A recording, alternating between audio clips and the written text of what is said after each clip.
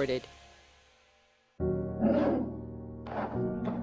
Good evening, everybody. This is a regular meeting of the Vader City Council. It is February 14th, 2024, and the time is 6:02 p.m. Roll call. Here. Jason Daly. Here. Randy Hall. Here. Mike Carson. Here. Michael Ferguson. Here. We are all here. Pledge of Allegiance.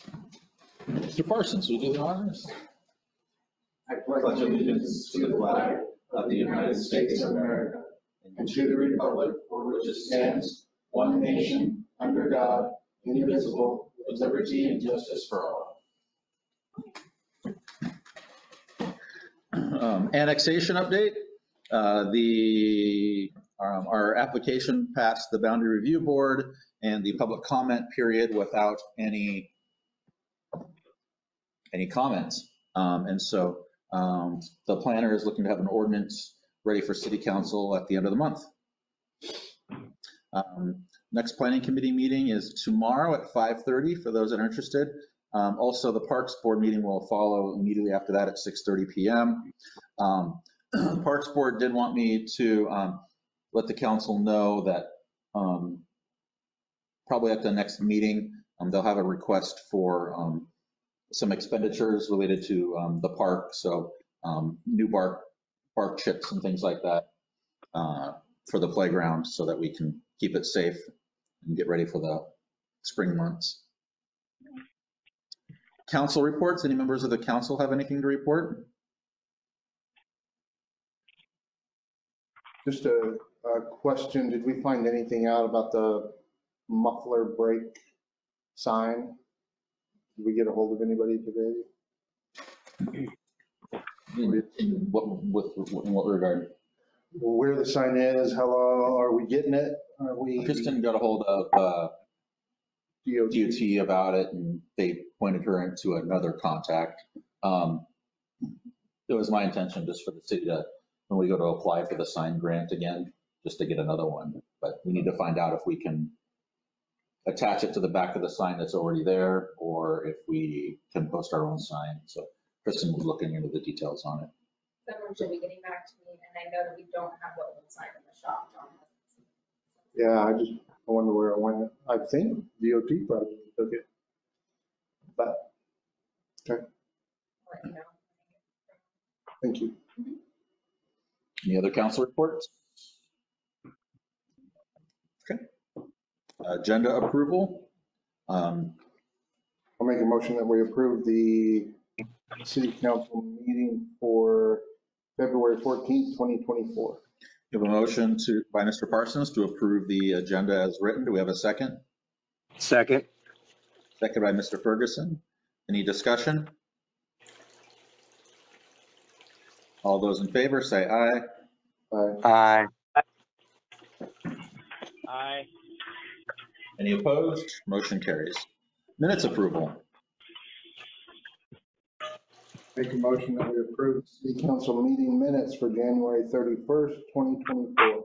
We have a motion by Mr. Parsons to approve the meeting minutes from January 31st. Do we have a second? Second. Second by Mr. Ferguson. Any discussion? Hearing none. All those in favor say aye. Aye. Aye. Aye.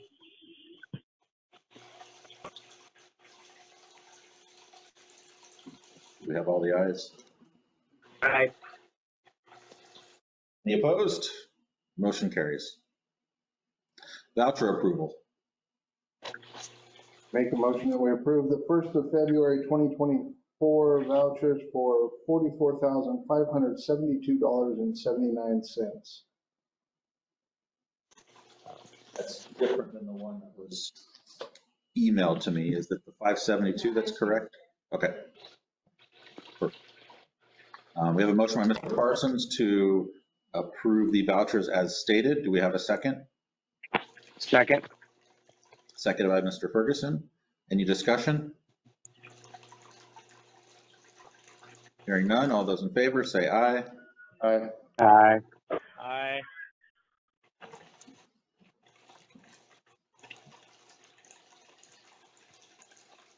Have all the ayes?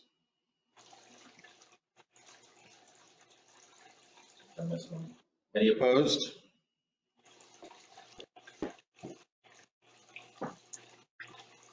That motion passes. One's opposed. Special reports, Lewis County Sheriff's Department.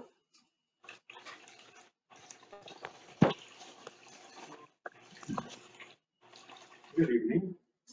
The totals for January 2024, the law enforcement totals during the month of January, we had a total of 199 citizen contacts, a total of 15 calls for service, which were when a deputy was dedicated to the city of Vader, 5 traffic stops resulting in no infractions, and 2 custodial arrests for assault or 1 when a deputy was in the city of Vader. In addition to that, I'd like to say that it's been an honor to work with Vader for the last 3+ years. I would like to introduce the gentleman back there in the back seat, Deputy Ruben, give me your new point of contact. My phone number, email address is all staying the same. You can still reach out to me, but he will be the primary contact in the future. Well, thank you, Mr. Fraze. Mr. Rubin, thank you for being part of the city. Thanks. Any questions?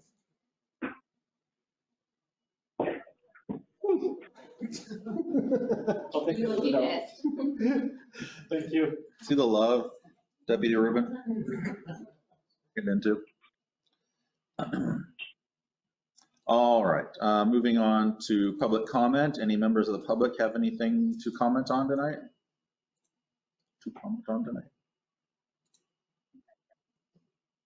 Okay, moving on to city business item number 1. Council to consider nominations for the vacant council position 1. The term would be ending in November of 2025. I have my little help sheet.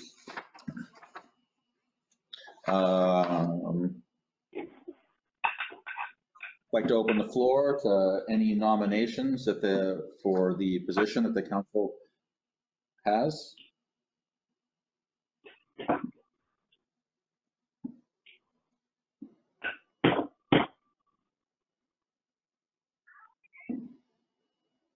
Does the council have any nominations for the vacant city council position? There have been 3 applicants thus far.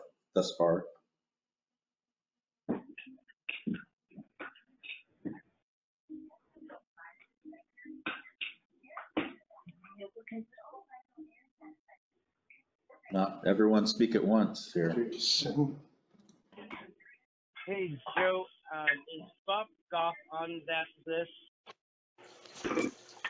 Yeah, Mr. Goff is on the list. So is Sheila Goff and John Hurt. Okay, I just making sure. And they're all present tonight here at City Hall.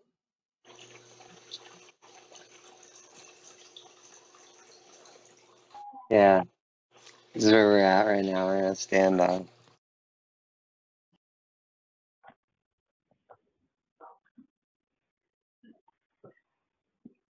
Well, I'll nominate John Hurt. We have a nomination for John Hurt. Are there any other nominations before I close nominations? And per my guidelines, I will ask 3 times. Are there any other nominations for the vacant council position?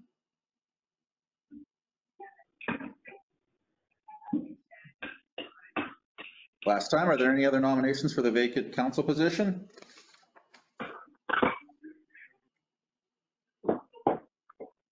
Okay, I'm closing nominations for the vacant council position. Since there's only 1 nomination, there being only 1 nomination, may I have a motion to appoint John Hurt Hey, Joe. as, I'm talking now, I asked 3 times. Well, I was confused thinking that all 3 of them were in the running. I didn't know I had to say their name again. Right, they've all submitted applications, but if we're going to vote on them, they need to be, nominated to be voted on. Oh, I apologize. I was confused. I was going to nominate Sheila Goff.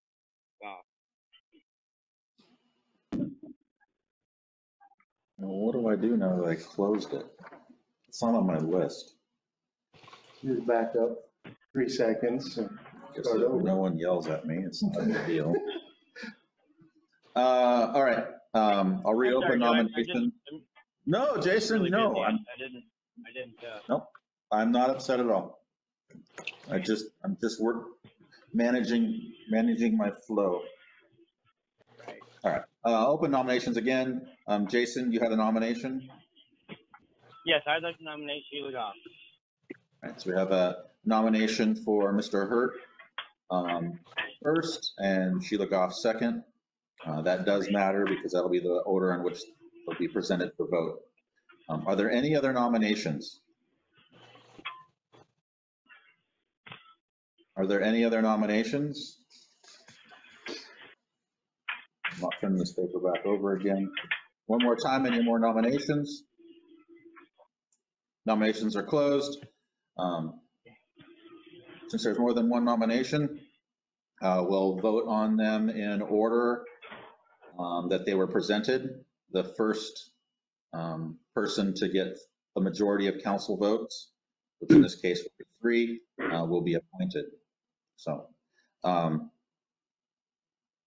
all in favor of appointing John Hurt to serve as the city council, say aye. Aye. Aye.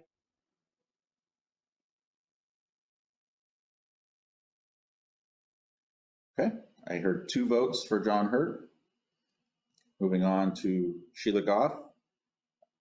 All in favor of appointing Sheila Goff to serve on the city council, say aye. Aye. Aye.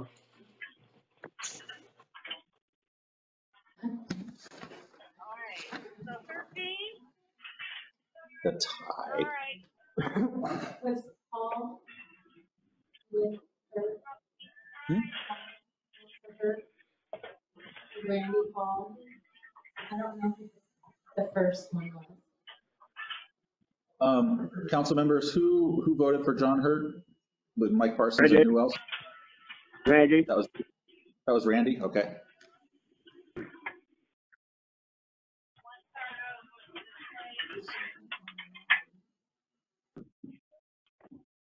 Excuse me. Doesn't have to be a second. Doesn't have to be a second. Article 13. Okay.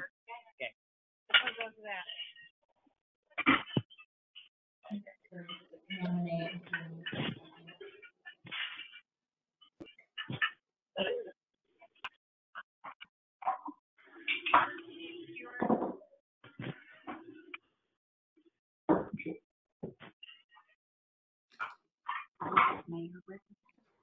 My little list from the attorney doesn't say what happens if there's a tie. It doesn't. It's you. I don't know. Oh, wait.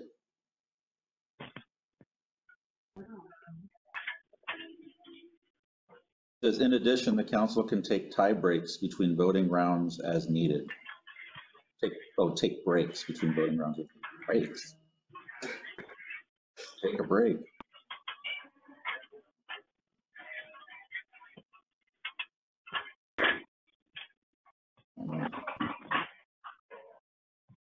I do not know if the mayor can serve as a tie break in this case.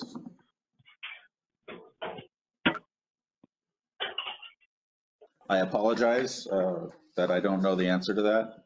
So I propose to table this until the next council meeting again, until I can figure that out. Good. Is that acceptable to the council members? Acceptable. All right, I apologize again. I didn't realize it was going to be that tight.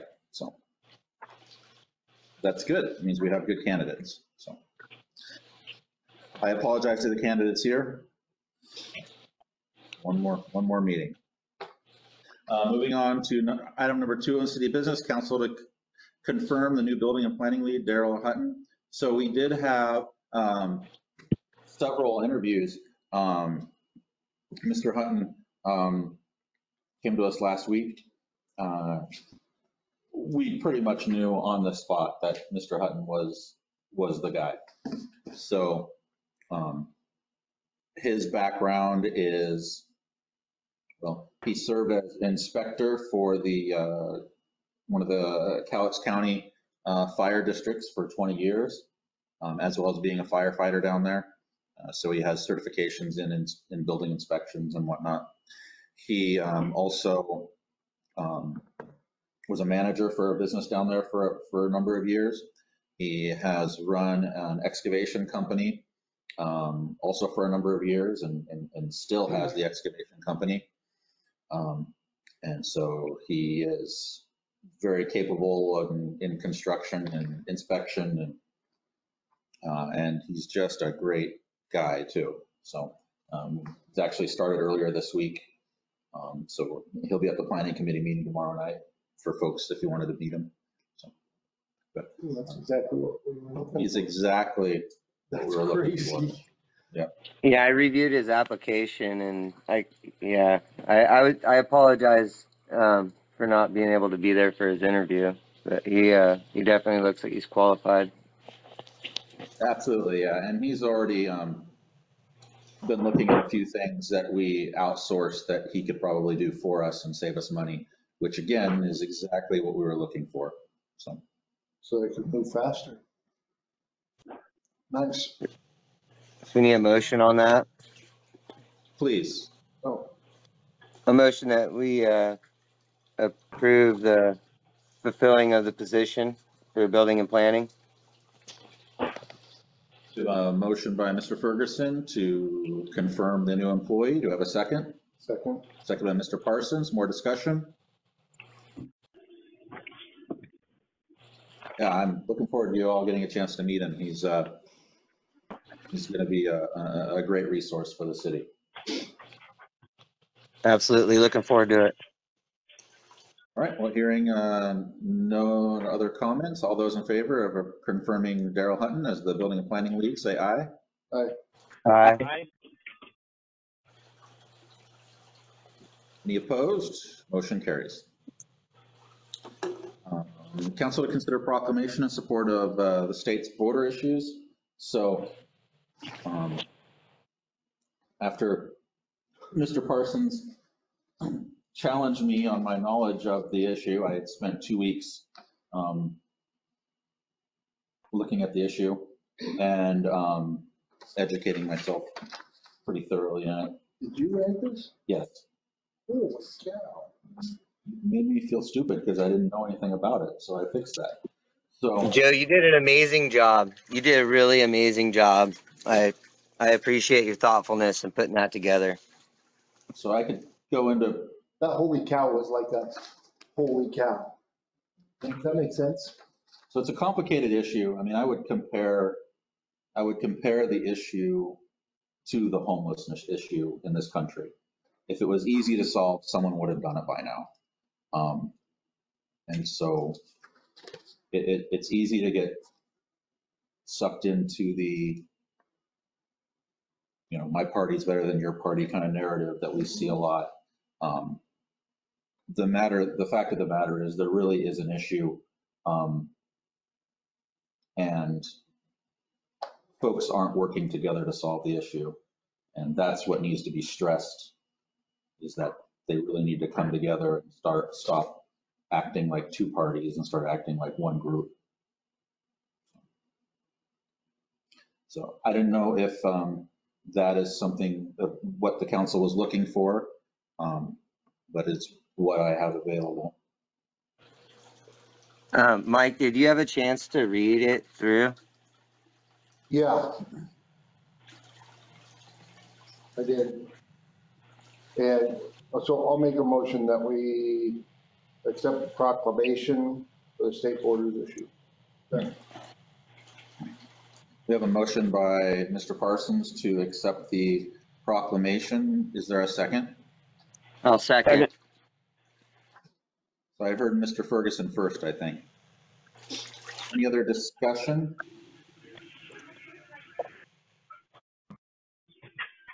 All those in favor of approving the proclamation, say aye. Aye. Any opposed? Motion carries. So I guess I get to read it now. Should have wrote less. Maybe you can read it. Oh, no. I have to take a break. Need a glass of water. All right. Whereas the Department of Homeland Security statistics show a record number of unauthorized crossings into Texas at the U.S.-Mexico border. Whereas the borders in California and Arizona are also experiencing an unprecedented flow of migrants. Whereas the United States Constitution and U.S. courts recognize the federal government as having sole power over immigration matters, which includes Congress and the President. Whereas the Department of Homeland Security reports continue to show deportations on the rise, with 3.2 million under President Obama, 2 million under President Trump, and 3.9 million under the first 3 years of President Biden. Whereas Title 42 of the Public Health Services Act, during the federal public health emergency related to COVID-19, gave the Office of the President authority to close the border entirely to people seeking asylum from May 2020 to its expiration in May of 2023. Whereas while the CDC's Title 42 public health order had been in effect, migrants who do not have proper travel documents have generally not been processed into the United States and instead have been expelled to their home country without being processed under the authorities set forth in Title 8 of the United States Code, which includes the Immigration and Nationality Act. Nationality Act. Whereas Title 42 expulsions of asylum seekers under the Trump administration totaled 500,000 and under the Biden administration have totaled another 2.3 million. Whereas without Title 42 style authority, migrants must be processed under the authorities set forth in Title 8 of the United States Code, and DHS no longer has a means to promptly expel migrants without a legal basis to stay in the United States. Whereas the Department of Homeland Security has stated that current staffing and funding is insufficient to deal with the levels of migrant processing and is already overwhelmed. Whereas the record level of unauthorized crossings has strained federal and local resources and communities across the United States, especially in small towns along the Texas border. Whereas the state of Texas has attempted to bolster barriers at the Mexico border with additional fencing and other physical barriers, and has deployed the Texas National Guard to assist in the area. Whereas the state of Texas cannot run its own immigration system, and the National Guard soldiers are not authorized to enforce federal immigration law and detain migrants. Whereas communication and cooperation of efforts by the state of Texas and agencies of the federal government have been inadequate, leading to confusing impediments to each other. Whereas bipartisan U.S. Senate negotiations and the Biden administration have sought to create a draft immigration reform bill that would replace the loss of Title 42 style authority, increase the budget for federal border control agencies, and provide other reform efforts. Whereas the U.S. Constitution, Article 4, Section 4 states, the United States shall guarantee to every state in this union a republican form of government and shall protect each of them against invasion and on application of the legislature or the executive when the legislature cannot be convened against domestic violence. Whereas U.S. Constitution Section 10, Clause 3 states, no state shall, without the consent of Congress, lay any duty of tonnage, keep troops or ships of war in a time of peace, enter into any agreement or compact with another state or with a foreign power, or engage in war unless actually invaded or in such imminent danger as will not admit of delay. Whereas federal court have ruled against Texas in cases where the state claimed immigration and drug smuggling qualify as invasion, and the court ruled that the definition of invasion is a political question and that Texas therefore could not rely on the invasion clause to justify placing buoys and rivers and other fencing measures in defiance of federal law. Whereas the City of Vader City Council views the situation at the border as both humanitarian and societal crisis, and as such requires a uniform front from both state and federal agencies. Whereas the City of Vader City Council strongly urges the U.S. Senate U.S. House, and U.S. President to pass legislation that will increase funding and resources to the beleaguered Border Control Agency so that those agencies can continue to effectuate consequences for those who do not use the established pathways of entry. Whereas the City of Vader City Council strongly urges the U.S. Senate, U.S. House, and U.S. President to pass legislation that will, after decades of failure, address policy changes to address our broken immigration system. Be it proclaimed by the Council of the City of Vader that this council, for and behalf of the people of Vader, does hereby declare its support for the state of Texas and other states along the southern border as they continue to work with federal border officials to protect the life and welfare of the citizens of the United States of America.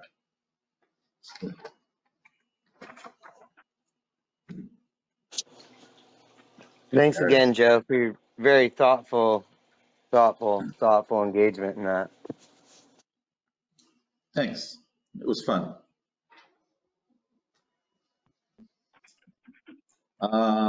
Any elected official comments tonight?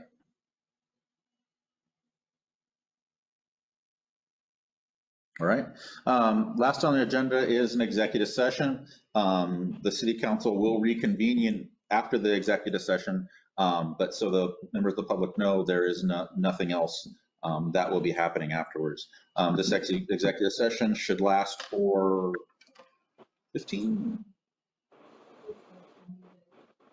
20 minutes. Select executive session will last for 20 minutes. Thereby, the City Council will reconvene at 6:50 p.m. This executive session for RCW 4231.101I deals with potential litigation. Excuse me? I think I just... Can we log back into another meeting, Joe? Oh, yes. Thank you, Mr. Freeze. Yeah. Well, this... Contact information is still going to be valid, so. Okay. I will email to you all the link to the private meeting. Thank right you. now. Okay. All right. Jason, call in, right? He's not gonna be able to, I doubt he'd be able to flip burgers and link. You need that. Part of the plan. How are we going to get people on the phone? Yep. Into that other room? I think I can break the tie. Well, where were you 5 minutes ago? I Actually,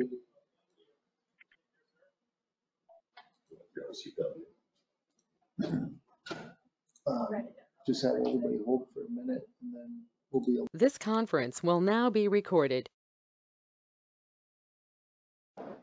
We are reconvening this meeting. The City Council does need to extend the executive session. So we're going to extend for another 10 minutes. So that would be we would reconvene at 7:05 p.m. This conference will now be recorded. That is the end of the executive session.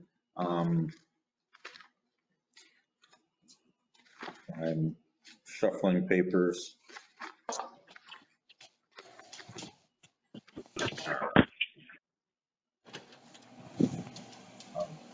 So that's everything. This meeting is adjourned at 7:07 p.m. Thank you, everybody. Thank you.